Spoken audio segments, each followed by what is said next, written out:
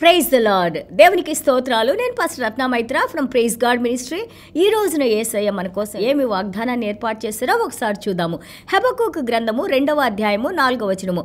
వారు యథార్థ పరులు కాక తమలో తాము అతిశయపడుదురు, అయితే నీతిమంతుడు విశ్వాస మూలంగా బ్రతుకును. Habakkuk chapter 2 verse 4. Behold the proud, his soul is not upright in him, but the just shall live by his faith. దేవునికి స్తోత్రాలు. ఇది ఎంతో అద్భుతమైన మాట. ఈ మాట నేను చదివినప్పుడల్లా మనకి రోమా పత్రిక 1:16-17 మనం చూస్తాము. అలాగే హెబ్రీల పత్రిక 10వ అధ్యాయంలో చూస్తాము. అలాగే మనం కీర్తనలు చూస్తాము, గలతేల్లో చూస్తాము. దేవునికి స్తోత్రాలు. నీతిమంతులు విశ్వాస మూలంగా జీవింతురు.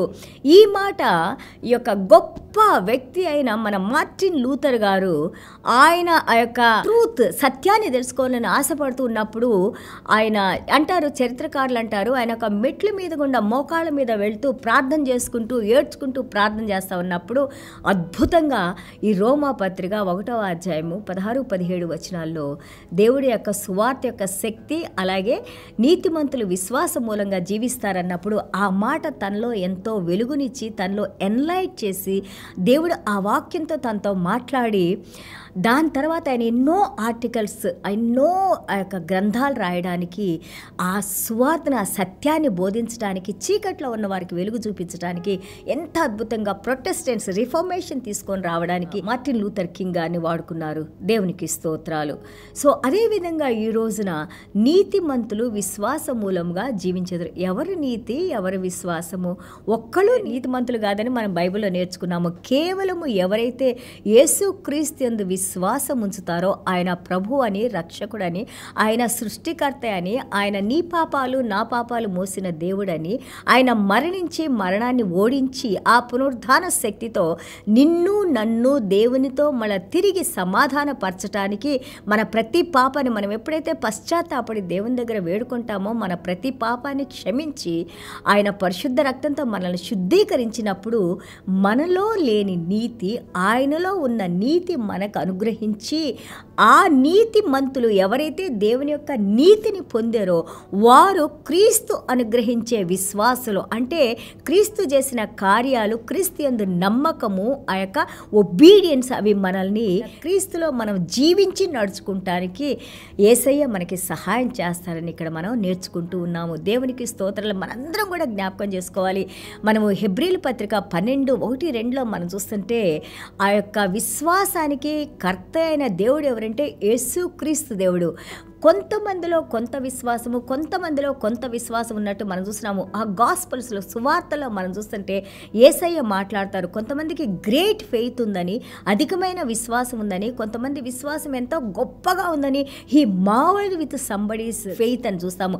అలాగే తన శిష్యులతో ఎన్నోసార్లు తను మాట్లాడారు, మీలో ఎందుకు కొంచెమైన విశ్వాసం లేదే, నేను మీతోనే ఉన్నానే, ఇన్ని కార్యాలు చేస్తున్నానే, ఎందుకని మీలో ఆ నమ్మకం లేదని, ఈ విధంగా విశ్వాసం గురించి ఎన్నోసార్లు యేసయ్య మాట్లాడారు.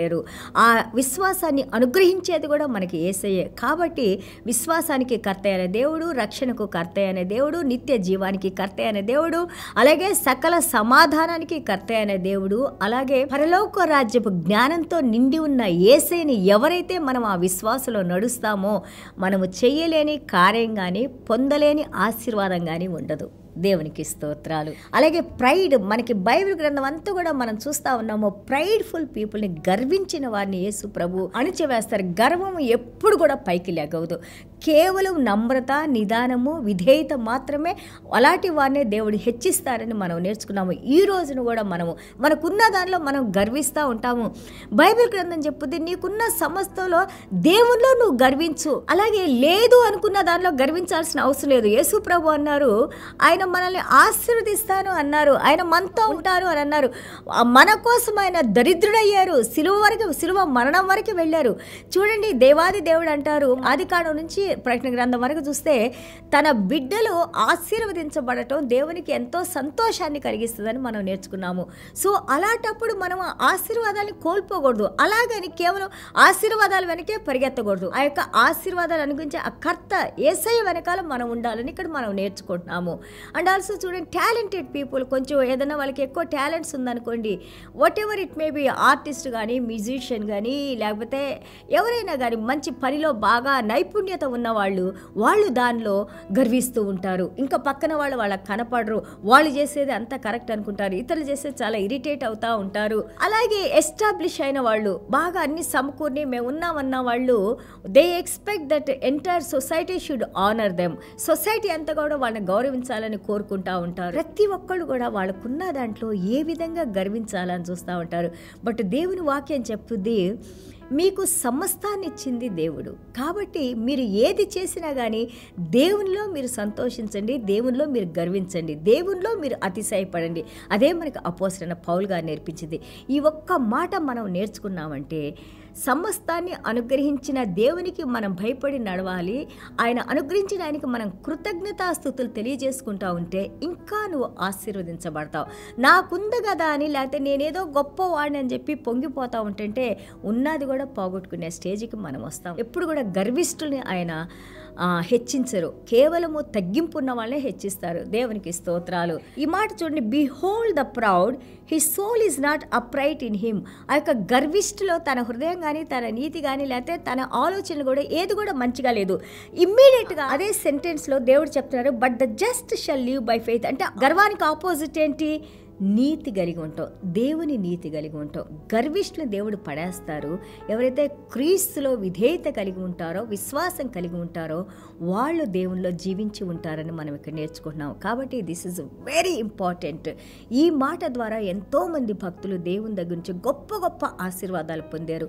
మనం గర్వాన్ని విడిచిపెట్టి సెల్ఫ్ ప్రమోషన్, మనల్ని మనం హెచ్చించుకోవటం ఆపేసి దేవుని మీద మనం ప్రతి కార్యాన్ని, భారాన్ని మోసి మనం జీవిస్తే దేవుని కార్యాలను మనం చూస్తాము. పరలోక రాజ్యపు సంపదను, అలాగే పరలోక రాజ్యపు ఆశీర్వాదాలని, దాన్ని అనుభవించే దేవుని బిడ్డలుగా మనల్ని దేవుడు హెచ్చించి ఆశీర్వదిస్తారు. దేవునికి స్తోత్రాలు. ఈ రోజున మనం నేర్చుకునేది ఏంటంటే, ప్రైడ్ ఫాల్స్, కానీ విశ్వాసము, విధేయత, దేవుని మీద ఆధారపడటం, అలాగే దేవునిలో నడుచుకుంటే ఇవన్నీ కూడా మనల్ని ఎంతో గొప్ప వ్యక్తులుగా దేవుడు హెచ్చిస్తారు. Believe, trust and work. దేవుని యందు విశ్వాసం ఉంచు, దేవుని యందు నమ్మకం ఉంచు, అలాగే దేవుడు చెప్పిన పనులు చేయటానికి మనం ఆ యొక్క విశ్వాసంలో నడవటం మొదలేస్తే you will see all the fruits. దేవుని యొక్క ఫలాల్ని, నీతి ఫలాల్ని ఫలించే వారిగా మనం ఉంటాం. Because God is the great rewarder. మనకి దేవుని కంటే మనకి ఎక్కువ ఇచ్చేవాళ్ళు ఎవ్వరూ లేరు ఈ ప్రపంచంలో. సమస్తం దేవుడు మనకు అనుగ్రహించగలరు. ఏది మనకు లోటు లేకుండా దేవుడు మనల్ని నడిపిస్తారు. అందుకే కదా యేసయ్య అంది, ముందుగా నా నీతిని, నా రాజ్యాన్ని మీరు వెతకండి, మీకు కావాల్సిన సమస్తాన్ని నేను అనుగ్రహిస్తాను అన్నారు. దేవునికి స్తోత్రాలు. ఆయనకి తెలుసు మనకేం కావాలో. మనం అడగక ముందే దేవుడు మనకు అనుగ్రహిస్తారు. కాబట్టి ఈ రోజున గర్వాన్ని విడిచిపెడదాము. నేను అనే సెల్ఫ్ డబ్బా వాయించుకోవటం తగ్గిద్దాము. మన దేవునికి మనల్ని మనం సమర్పించుకుందాము. దేవుడు మనల్ని హెచ్చించి ఎంతోమందికి మనల్ని మాదిరికరంగా దేవుడు నిలబెడతారు. దేవునికి స్తోత్రాలు. చిన్న ప్రార్థన చేసుకుందాం.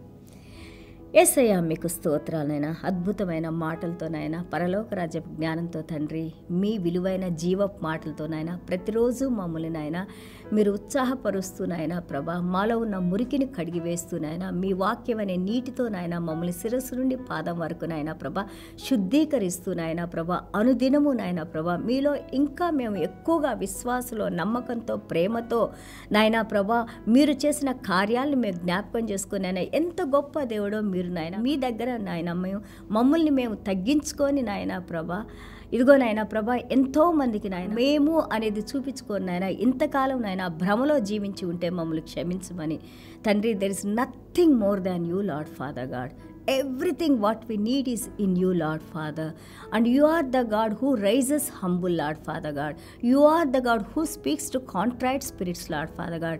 I pray, Lord, సాత్వికులు దేవుని రాజ్యాన్ని స్వతంత్రించుకుంటారు అని అన్నారు నాయన. సాత్వికులు ధన్యులు అని అన్నారు నాయన. మీ ధన్యతల నుండి నాయన ప్రభా, మీరు చెప్పిన మాటల నుంచి నాయన మేము వాటిని గ్రహించగలిగిన శక్తి కలిగిన నాయన ప్రభా, వాటి ద్వారా నడుచుకుంటూ నాయన ప్రభా ఎంతోమందికి మమ్మల్ని చూసిన వారికి నాయన ప్రభా మిమ్మల్ని చూపించే యొక్క భాగ్యాన్ని, ఆ ధన్యతను, ఆశీర్వాదాలను మీరు మాకు అనుగ్రహించిన ఆయన ప్రభా, మమ్మల్ని మేము తగ్గించుకొని నాయన మిమ్మల్ని హెచ్చించిన ఆయన ప్రభా, ఇదిగో నాయన ప్రభా ఈ యొక్క గర్వాన్ని నాయన ప్రభా మరి ముఖ్యంగా మీరు హేట్ చేస్తారు నాయన, మీరు ఇష్టపడరు నాయన ప్రభా, మీకు ఇష్టం లేనిది ఏదైనా మాలో ఉంటే తీసివేసిన ఆయన ప్రభా, పరిశుద్ధాత్మదేవ ఇప్పుడే నాయన ప్రభా మీ ఏడంతల ఆత్మతో మమ్మల్ని అభిషేకించిన ఆయన ప్రభా ఇదిగో నాయన మీ సంతోషాన్ని మీ సమాధానాన్ని నాయన ప్రభా సాత్వికత్వాన్ని నాయన ప్రభా అలాగే ఇతరులకు సహాయం చేసే కనికరం కలిగిన హృదయాన్ని నాయన ప్రభా మీరు ఏ విధంగా మిమ్మల్ని మీరు తగ్గించుకొని సిలువ మరణం వరకు మీరు నోరు మెదపకుండా నాయన విధేయత చూపించారో అలాంటి విధేయతను మీరు మాకు అనుగ్రహించి నాయన ప్రభా కష్టాలైనా నష్టాలైనా ఏదైనా కానీ నాయన మిమ్మల్ని విడవకుండా విశ్వాసంలో జీవించే బిడ్డలుగా మమ్మల్ని దీవించి నడిపించమని యేసయ్య దివ్యమైన నామములో తండ్రి ఆశీర్వదించి ప్రార్థన చేస్తున్నాం తండ్రి. Amen. God bless you all.